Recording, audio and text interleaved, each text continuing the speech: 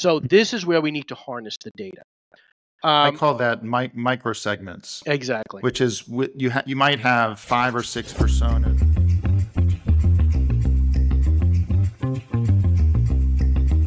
Hi, I'm Matt, your host of the CX and Culture Connection, the podcast for CX leaders looking to drive ROI from their investments in CX and culture together.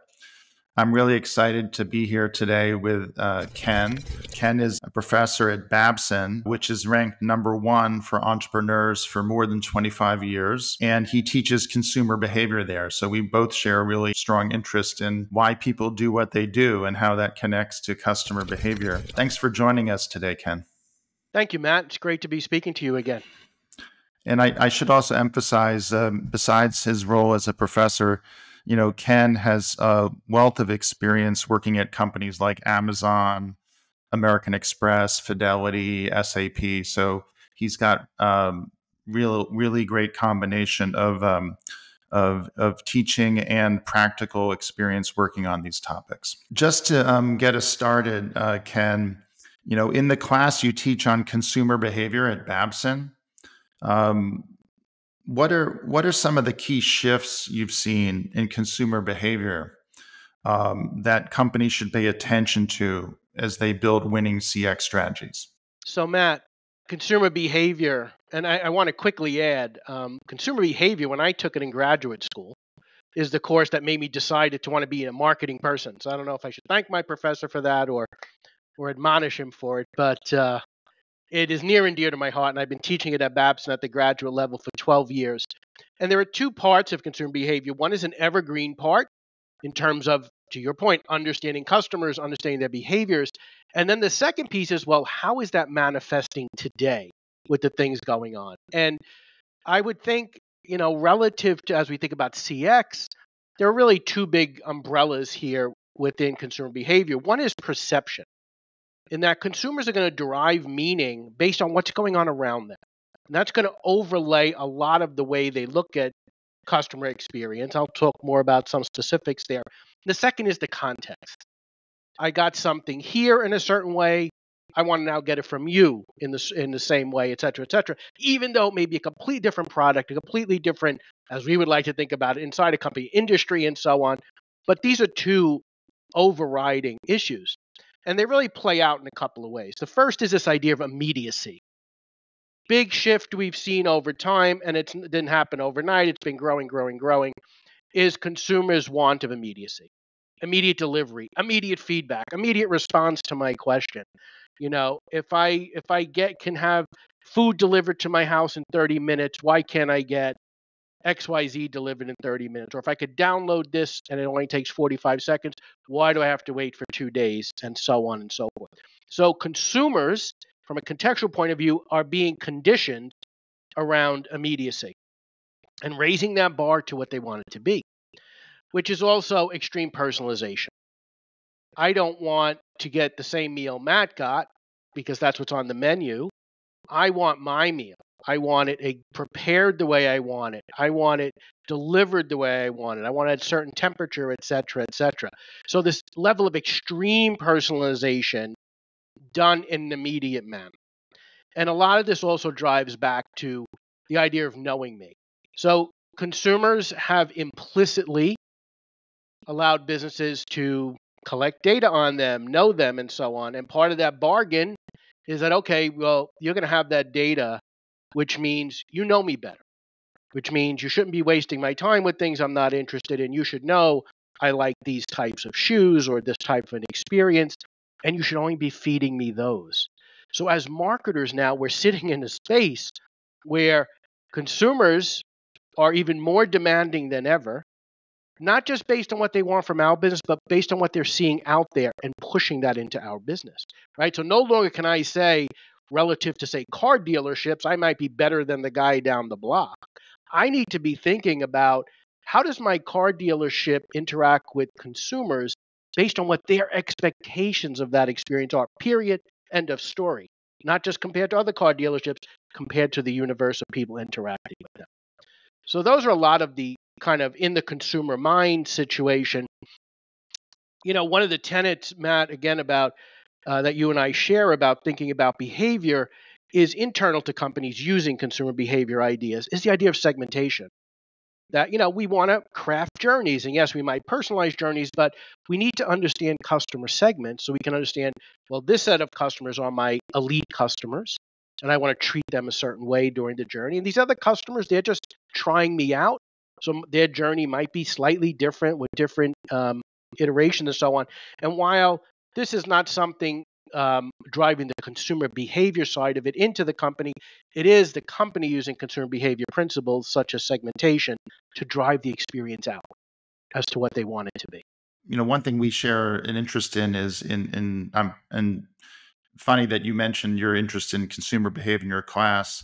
I actually see my own personal journey as one where I started thinking about, am I going to study philosophy, political science, economics, and I was really interested in like why people really do what they do.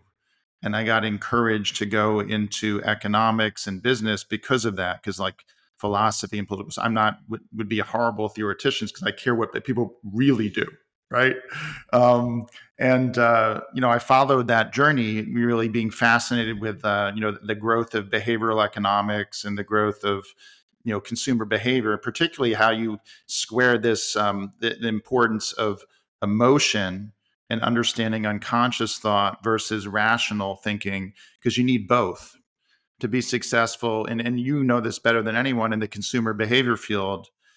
How do you strike this balance between understanding the rational and the analytical side of analyzing behavior versus really understanding the emotions and the unconscious, which is a lot harder to unpack, but there are ways to do it. And it actually does drive more than half of what people do.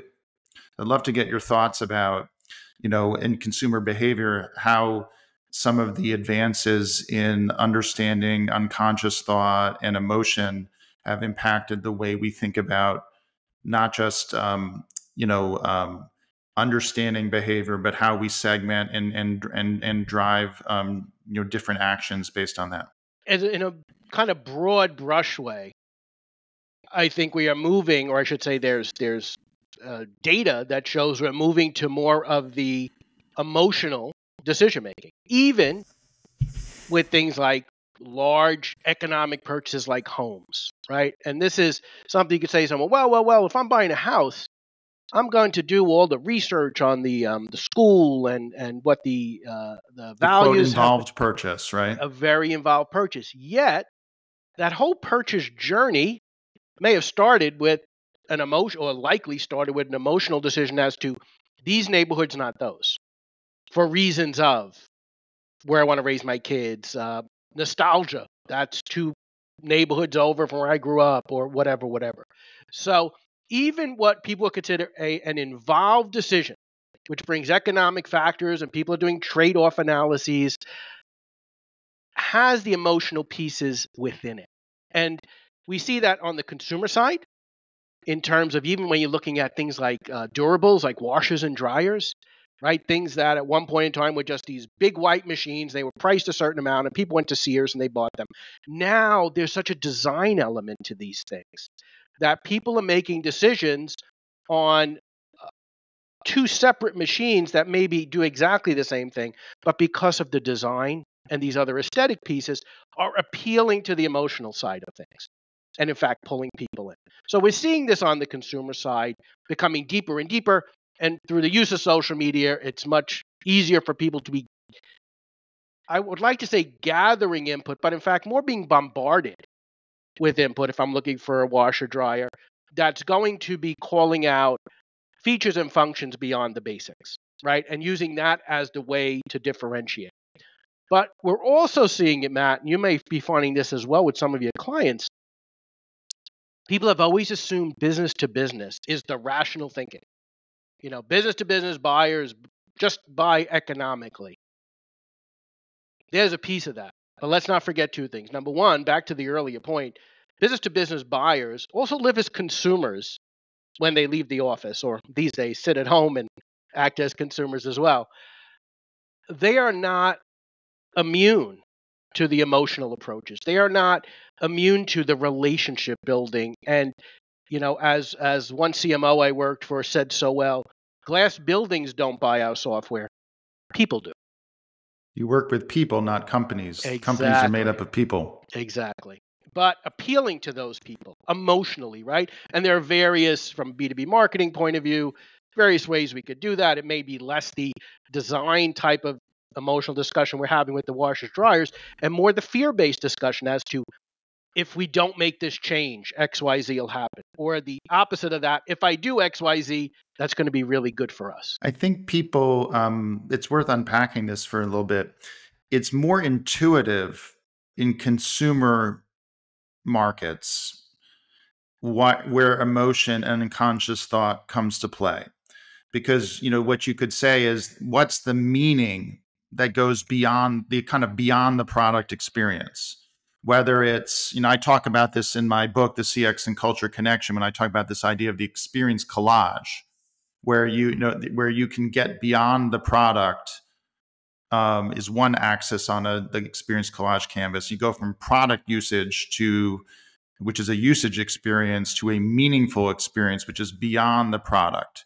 And you're tapping into the way this product and this brand fits in your life. And for the brand to have a category insight and to understand your meaning further, they can connect with you on a much deeper emotional level.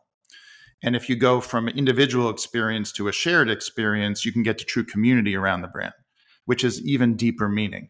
But that's more intuitive, and you can do all of the deep metaphor solicitation and unconscious thought analysis to really understand. And by the way, that's what makes things common across personas, not different across personas, is this meaning. You still want to get at what differences are, but it's the brand is actually defined by what's common across a cluster of personas versus what's different across many personas.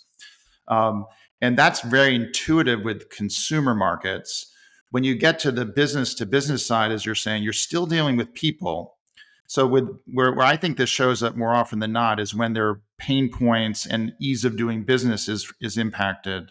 You start to see the emotions come into play about where ease of doing business, or trust is eroded. Or if a business is trying to demonstrate expertise and build trust, that also has an emotional angle about how you build the relationship strength and how you demonstrate your expertise and build trust around it. You can start measuring and poking into, like, how am I doing on building trust? How am I doing on overcoming barriers to ease of use? And then that gets at emotion, but you have to work a little bit harder to uncover those emotional connections, but they're there. Exactly. And there was some interesting research, I guess about 4 or 5 years ago. I think IDC had done it, where they looked at generational buying in B2B, right? So Gen X relative to the tail end of boomers, and looking at things such as building trust, such as looking at, in some of the things you and I both talk about a lot, journeys and so on, how the Gen X generation used a lot more of the electronic means for the journey to gather just basic information. But at the end of the day, they still depended on the trust, the salesperson, the guarantees of service, et cetera, in the same way the previous group did. However, the previous group, having not grown up with social media and such, was much more salesperson dependent earlier in the cycle. But they both ended up in the same place in terms of, more or less, the idea that there needs to be that trust bond. And that very often was through a salesperson or some type of individual representing a company, representing what it stood for, representing how they were going to stand behind this, and ensuring success, for lack of a better word. To build on what you're saying, is there's connection between the behavior in the organization of your people and the brand. So the way that your people show up with the customer along the journey actually reinforces or erodes the brand promise. And the brand promise is not going to be successful if it doesn't tap into emotion too. If it's purely rational and you don't articulate the emotions you want and then the behaviors you want of your employees to reinforce that, and then actually train for that and reinforce habit building of these behaviors, it's not enough to have a consumer insight about what you want the experience to be. But if you don't translate that to behaviors of employees, then all you're doing is automating or building a website or building digital assets. And that actually will not get you there with a great experience. It's important, but the human behavior is actually what's most critical to scale customer experience, not just digitization of the experience, Exactly. And especially in B2B. I do think that's a phenomenal insight, Matt, because I do believe many businesses, through no fault of theirs, they're trying to stumble their way through until they find a good person like yourself or me to help them. They think digitization is the experience. It's like, no. That's a delivery mechanism. The experience is, how are you connecting what you're promising, right? What is that brand promise we're trying to make? And how are you connecting that? And, at AWS, sitting with hardcore B2B companies that are in fields like manufacturing, you would never think, and in fact, the conversation starts, I'm not sure why customer experience might be important to me, but we get into these issues. And right away, you see a softening. You see people melt a little bit, like, oh, I get it now. I see why that matters. I see why, even though I don't work directly with consumers, but I work with distributors or wholesalers, why this matters. It's like, yes, we're trying to take what you've built here and bring that promise out in a way that's going to be received. Well, and you can make the connection to business value. If we're able to drive these behaviors in the organization that deliver the experience we want, what would the outcome be? And that actually allows you to create measurement over time, where you can work on your training and behavior adoption and then measure whether that shows up in your voice the customer surveys. If you get specific about the behaviors you want to show up, you can actually see whether they're showing up in the experience, particularly if you have call centers or emails with customers or video meetings with customers. Now they're more modern approaches to listening. You can actually mine the experience data and not just and connect it with other operational data. But you can do that in ways that don't rely just on a survey. You can put in the survey too, but I find it's much more powerful in the call center and the emails and the video to start mining this data than just trying to squeeze it more questions into your survey. And there's a bit of survey fatigue out there as well. So I would much rather see the unconscious acts. I'd rather see when people are doing things because it's what they're doing, as opposed to them being watched, right? The Hawthorne principle of, we're watching them, so they're going to act a certain way. I mean, I did have the benefit, in my career at one point, working with someone who was a tremendous ethnographer. And we would do these types of field surveys, if you will, where we'd go out and we'd watch how people did things. And very often, and this was both B2B and B2C, very often, particularly with consumers, it's all very unconscious. They do things, then in some cases, we'd ask them some questions.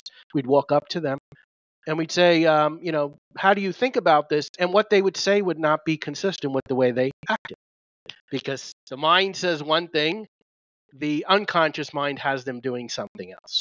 Well, the one of my favorite quotes from Yogi Berra is, "You observe a lot by watching," which is really, it's very insightful for people like us who like ethnography and like observational research, because sometimes you're better off watching someone than asking them a question to see what they really do, right? Exactly. Whether it's in person in a store environment or a hospital or hotel or on a website, you can still watch them. Right now, a lot of the, when you look at the tech stack for customer listening, what it often combines is like customer listening data with surveys and text analytics mining, open things like social media, ratings and reviews, messaging. There's like 10-to-1 unstructured versus structured, but also like a video playback of the website experience. So you can actually, platforms like Quantum, right? You can actually see how people are engaging in the experience. And if you combine that kind of ability to listen to the data, look at the additional data signals of like what's operational data that shows up in Salesforce and Adobe and SAP and Microsoft and other systems, combined with this ability to replay the experience and see what people actually did.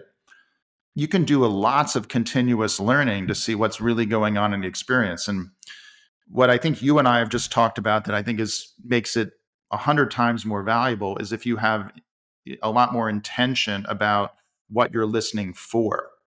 So if you really start to understand the meaning more and you start to understand the behavior more, then you can listen to see. And with AI now, you can actually score on attributes that align to those elements of your brand promise. But with that, in the past, you couldn't. There's just too much noise. You couldn't listen to all this. But now the models make it a lot easier to synthesize the data. So you, Matt, write a lot about the connection between CX and the organization. And I think what you're underscoring here are two mind shifts that need to happen. Number one, as marketing people, well, let's just say customer people, but marketing people, it is kind of in the DNA to put things out. We build campaigns, we write ads, we push. And we need to pivot more to listening. And I'm using that term broadly, listening. The listening could be watching, could be looking at more data. It could be even old school focus groups or ethnography and things like that. Marketers need to listen more. And I don't want to say do less, but certainly be less focused on the pushing. So that's one piece. The second shift related to that is, and I also, I grew up in analytics, in marketing functions where we had heavy analytics. I had the benefit of being at American Express early on when they were starting to use analytics around customers. And I also, teach some of that at Babson. But the view that people take on analytics is, okay, just get all the data and let's see what the data tells us. And often have to caution people, you don't want to do that, because also today there's just way too much data. You're just going to drown. You're never going to find anything. You're going to spend months and see nothing. There needs to be, to use your word, intentionality. What is it you're trying to understand? Now, that doesn't mean we want to bias the data or just seek out the nuggets that support our hypothesis and bring that in. But we need to be intentional in what we're trying to do. And this pivot, so the marketing pivot to listening and the analytic pivot of, it's not about tools, it's not about, those are important enablers. It's about how are we approaching the questions and going to have the data help inform us. Some of it might validate, some of it might say our hypotheses are wrong. You still need hypotheses to underscore that word. What's my belief about why something is true, and can I then prove that with data and experiment and iterate? But what's happening now is there used to be a cycle where you would build insights, then you would do a campaign and activate against it, and then you would analyze post-event to see, measurement and see what happened. And there was a lot of energy that went into building better insights, whether that was a category insight, an insight for an ad campaign, an insight for a product launch, an insight for shopper marketing. There were very specific insights you would build where people optimized on that and did research, and then they would do something at scale. And we were limited by, how, it's expensive and time consuming to launch something at retail. You don't want to do it many ways. You don't want to make it up as you go, or launching an ad campaign or launching a website. So what we ended up with is this long cycle time with a lot of effort and insights. We were optimizing for scale of execution, and then the measurement would be something with a long lag time. Like, could you, now you talked about immediacy. People want real-time insights, as opposed to 4 to 6 weeks was considered good in the past. Now that's considered really slow, right? Now what's happening is that cycle, it's spinning much faster. We're able to do this much faster and actually get, with AI, much more real-time insight in a campaign. But that doesn't mean you throw out this idea of having hypotheses or having things to test. What it means is you can do many more iterations and try many more. You can try more things faster. Not that you still don't have intention of what you're trying to learn, right? Otherwise, you just waste a lot of energy. And I don't know about you, Matt, but I do not see in a lot of organizations a good understanding of experimentation. Well, first of all, in many cases, I don't want to say not an interest, but sometimes they feel the risk is too high, personally, for someone to be experimenting on something. But I don't see a lot of understanding of how testing works and what we're trying to understand. And are these sample groups too small sometimes? And are we drawing conclusions in the wrong place? So I do think, while AI, to your point, is just revving this motor and kicking off more, it is more important than ever that we have discipline around what is my hypothesis? What am I trying to learn here? Because it's not just about the doing, it's about the learning. Because the learning is going to lead to better doing next time. And I'm not seeing as much of that as I would like to see. The idea of understanding a feedback loop and understanding how to create experiments and make them work. This is why I'm so fascinated, Ken, with culture and organization effectiveness. Like I started out in my career, I was lucky to do work on digital with retailers and consumer good companies when the internet was new. So I learned about, how to leverage digital for e-commerce and analytics with a lot of leading companies. But a lot of that was actually, how do you change the way you work with your agencies? How do you organize differently? How do you evolve your culture? It's not just technology and analytics. A lot of it is around people and how they work to take advantage of these things. And then I broadened that aperture from consumer retail to working with healthcare and financial services and B2B companies. And it also brought in from digital to customer experience, from all the reasons we talked about. You can't have impact unless you focus on the whole experience, not just digital. So I really enjoy that. And with a lot of these experiences, what I've learned is it's ultimately about alignment and organizational effectiveness around how do you drive decision making and get the organization to frame things the right way, to hold the frame so they're not constantly bouncing around, and then to build a muscle in the organization to test and learn with data in a way that it's not overly complicated, so you can actually create conviction to act on the results. If you make it too complicated, you can't drive change. Exactly. And, you use the term there, building the muscle. As we know, building muscle isn't going to the gym once. It's going every day, repeating it, perhaps changing it from time to time. But it is about, to your point, conviction. It's about commitment. And, I'm sure with all of your clients, you talk about how this needs to start at the top and how people need to tell these stories. They need to tell customer stories. They need to talk about, we tried this and it didn't work, but here's what we learned, right? Because that's reinforcing the hypothesis and trying things and testing things and talking about customers and what we're about. Because I'm with you. We could draw out on paper a beautiful experience and a journey and so on.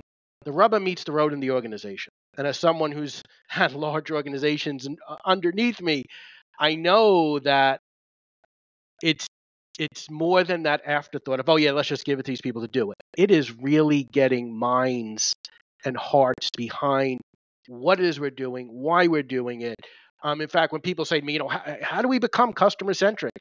I say, well, let's start with your recruiting. Are you getting the right type of people that want to be thinking about customers?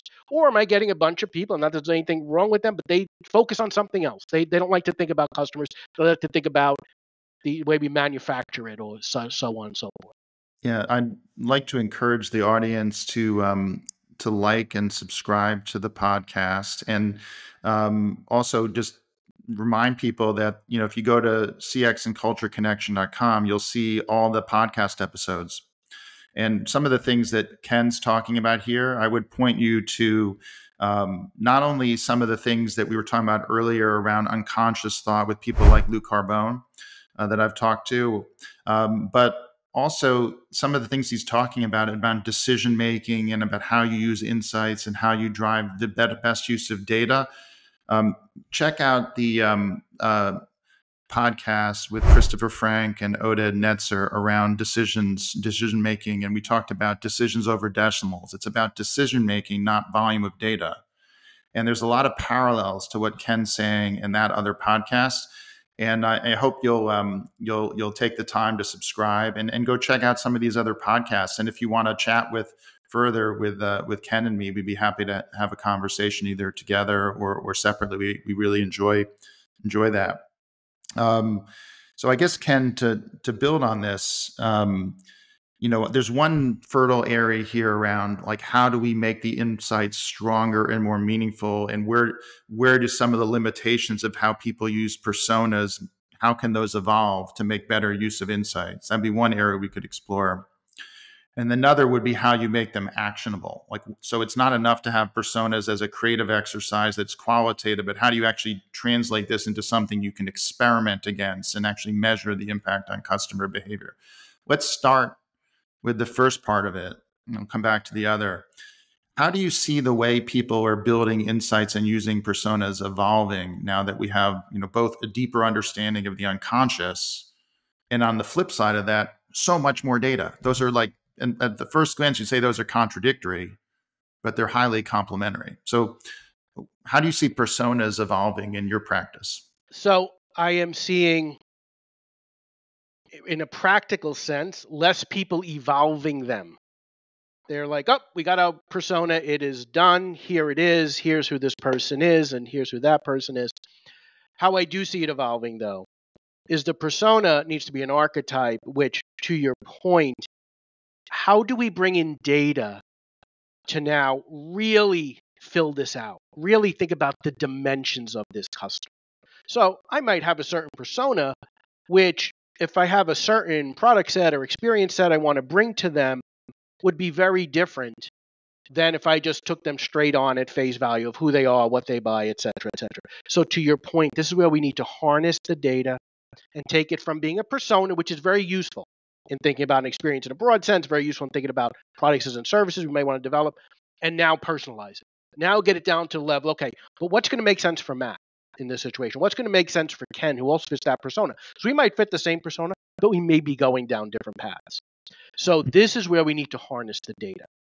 I call that microsegments. Exactly. Which is you might have 5 or 6 personas or more that you focus on for your design work and getting people aligned.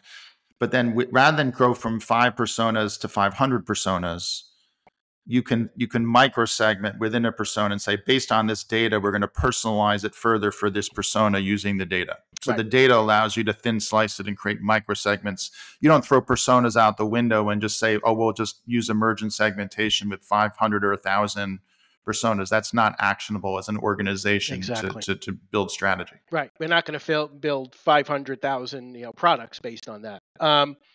So no, I'm absolutely in agreement there. And the one thing I would add is, as you think about personas, you're thinking about lifetime value as well, or you should be. This persona represents, X amount of our business, or could represent Y. As you get into the micro, here is a place to do some crossing in terms of how customers actually stack up in either their current lifetime value or their potential lifetime value. Because again, Matt and I might be sitting in the same persona, yet Matt may have proven himself to be high lifetime value customer, so we're going to handle treatment a certain way. Ken is kind of in the middle. He can go either way. While he sits in that persona for a number of reasons, attitudes, certain products, certain interests, it's unclear the level of loyalty we're going to have from him, right? So we're going to want to treat him differently. So now we get back to, Matt, some of the points you brought up in terms of how do we make decisions as to what happens, what are the hypotheses, and how are we going to deliver the data in the right way to be able to make those decisions and also execute on how we bring that to market. Which brings us to the other side of the question, which is how do you activate and drive continuous experimentation against your personas? What often happens is companies use these as a design tool, and then it's disconnected from any actionable segmentation. Anything they do, it's purely qualitative. I actually think it's really important when you build a persona that you have a way of finding that person in your audiences. If you can't actually find the persona, it's not actionable. And then you need a way of tracking. Now, what do you track? You can track your your VOC listening, your NPS and other scores. And if you use, for example, the XID and Qualtrics, you can actually start tracking your insights against a persona if you map your customers to your personas. You can also do things like if I do versions of a website or versions of a campaign where I have a certain design target in mind for particular personas, you can start experimenting and seeing whether a particular campaign or change to an experience delivers a better result for your target persona. And which is really fascinating about this is that there's actually three types of insights: primary research, ongoing listening as part of your customer listening, and experimentation. And companies reinvent the wheel. They keep doing more and more primary research. But I've actually found with clients that you can save 30 to 50% of your research spend if you get better at the other two. If you get better at customer listening, you get better about experimentation. Not only do you get faster, better, cheaper insights, but you can save. And now in a bank or a apparel company or something like that, that could be $5 to $15 million a year they're saving in research and testing, which pays for all your other investments. So I would I love your three layers there, by the way. I would hypothesize perhaps that a reason why people keep going back to primary research is they have difficulty doing the other two layers, or at least doing the other two layers in a repeatable, actionable way, which is what those require. Listening is a continuous. You're building muscle in the organization. Back to that point, right? It's much easier to make the commitment through primary research. Okay, we're going to go to the gym, and we're going to find out what needs to be, worked on. That's the primary research. What's the listening? What are we learning? How are people responding to us when they're coming to the site, or interacting with us, or we see them out there in the ether? So I absolutely agree, and I love those three layers. I think they make perfect sense. I don't think it's easy for most organizations, though. Particularly the larger the organization gets. You would think a large organization, they have more data, and they do. But those things could be a handicap. Sometimes smaller is easier, to get started and to really begin driving. What you're really describing here is a change management approach to how we manage our customers and experience. 100%. And for me, this is why I spent so much time when I was at PwC, Booz before that, with the Katzenbach Center for Culture and Change Leadership, because I really believe that you can't drive impact without focusing not only on change management, but culture, and that's why my book is called The CX and Culture Connection, and why this podcast is called The CX and Culture Connection, because I think that this focusing on the culture is actually what makes you successful or fail. Was it Peter Drucker who's quoted for saying culture eats strategy for breakfast? Yes.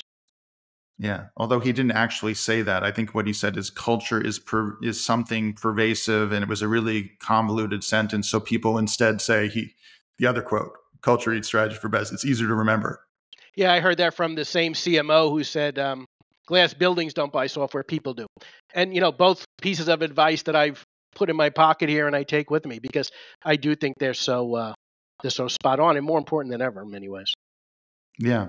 So for the audience, what a lot of people will do is say, hey, let's have a keynote speaker come in and motivate people, or let's do a study.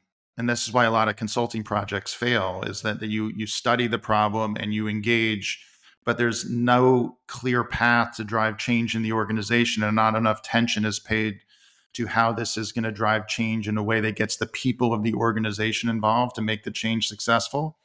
So half of efforts fail because not enough attention is paid to change and culture. So if, Ken and I could come in and speak, but what would have much more impact is to collaborate on helping your people change their approach to insights, not just talk about the importance of doing that. Yeah, I think that's a super point, Matt, because no one needs a report they're going to save on the shelf.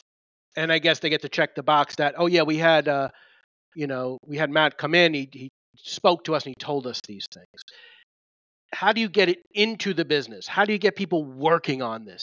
How do you, for a business, and you and I both believe that customer experience is a core capability for a business, something essential.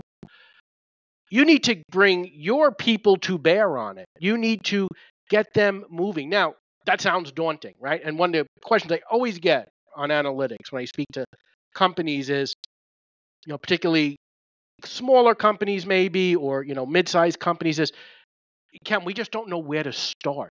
How do we get started, right? And the answer is, let's pick one opportunity and let's demonstrate the process. Let's show how this works. Let's get the people involved, because then they become the champions and they start the flywheel.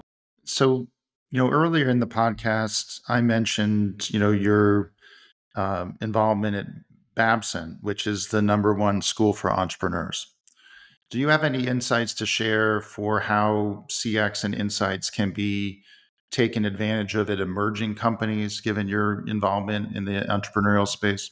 So often people say, we're not, pick your favorite big company, or in the case of the Boston area, Fidelity Investments or EMC or whatever. This isn't for us. We don't need to do this. I'm just starting something out. I'm starting a new venture and I have some seed money. And the answer is, this is the perfect time to think about it. Build this thinking into your business, the CX thinking. Think about data as you're creating your systems over here from the perspective of how I'm going to use that data for analytics, right? How I'm going to use that to understand. And it's not going to be perfect. You're not going to know all the answers day one, but you need to build with those ideas in place. That customer experience is going to be essential. So as I build this business, I need to be attracting certain types of people. I need to be buying certain types of enablers later and so on. But you need to build with these thoughts in mind. And I do see they go hand in hand, the analytics enabling. And by the way, on CX, just a general comment, certainly I am totally where you are with CX, but I don't think the world necessarily is. People see CX as its own thing and they put it over here, and maybe the marketing group does it. CX is across the business and is all encompassing. It's how you do everything. It even ties to your supply chain. And this would always be an eye opener when I spoke to some customers at AWS, when I'd say, okay, it's not just about how we interact with them. It's like, well, how that ultimately feeds into what we're going to put into our supply chain in order to meet demands, et It cetera, et affects cetera. ease of doing business and transparency and Exactly. trust. So to entrepreneurs, the idea is you need to build with these principles in mind. You want to be a CX company. And by that, I don't mean CX in the term of enablers. I'm in terms of mindset. And you need to be an insight-driven company in terms of mindset. So build from there. I agree 100%. And for the entrepreneurs in the audience, a lot of times you'll be focusing on product market fit. And how do you build the insights and assessment of product market fit? And once you have that and you get additional money, you're going to hyperscale. Now, where this is particularly relevant is at that moment where you're looking to scale, because you want to make sure that what you're doing is going to scale well and build the muscle and the culture in a way that it will be positioning you for success into the future. Because what happens with a lot of companies is they build up bad habits and they build up bad organizational practices as they scale. They can overcome it through strong leadership when they're smaller. It's a lot less complex. But make sure that your customer experience approach and the muscle you're building and the culture is going to be successful as you scale, and then you won't have to fix it later. So that's exactly the right time to make sure you've got this right, is when you're going into hyperscale. I remember in my consulting days working with a large financial services company, and the CMO said, why is it that these other companies can get to analytics and insight faster than us? Why can they just do these things and we can't? And I said something akin to what you just said, Matt, which is, you're an older organization, you have older technology, and more importantly, you've built a bunch of bad habits in terms of how you handle your data, how you think about it. Every time somebody wants to use something, you have these layers of of processes and approvals. Not that those aren't needed, but this has been the accumulation of these things over years. Whereas a new entrant into the market, because they were having their lunch eaten by new entrants, they come in, they're not inhibited by any of that. And they're moving quick. And to your point, they're getting to a point of they get their product market fix right. Now they're ready to scale, and they're set up to really spin that flywheel a lot faster. Ken, I really enjoyed our conversation. It's definitely sparked some great ideas for me. I know it has for the audience too. If folks want to get in touch with you and continue the conversation, what's the best way for them to do that? Oh, I'm out there on LinkedIn. You can find me on LinkedIn, where a copy of this podcast will be sitting as well. And we could chat. We could chat with Matt. We could chat with me. Very happy. Always excited to hear about what people are doing, how they're trying to do things, how we can help. It's always a great discussion. Thanks so much, Ken, and have a great day, everybody. Thank you, Matt. Thank you, everybody. Bye-bye.